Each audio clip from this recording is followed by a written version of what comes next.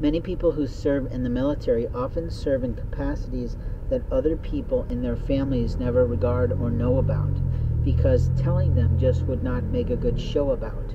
What I mean is that sometimes there's a lot of hype and circumstance for people who like to primp and posture themselves in their uniforms, but there are others of us that sit quietly on the block and do things to keep our America safe. To keep America safe, you have to have observant people like me with a high visual contextual index that knows what is and isn't natural to the space, in terms of how people not only interact with me, but also interact in the community. The liars of a community will take a person's beverage at night and place soap in it or some sort of an X-lac in it to make the person have a problem and their delight. It's immoral behavior to taint someone's food.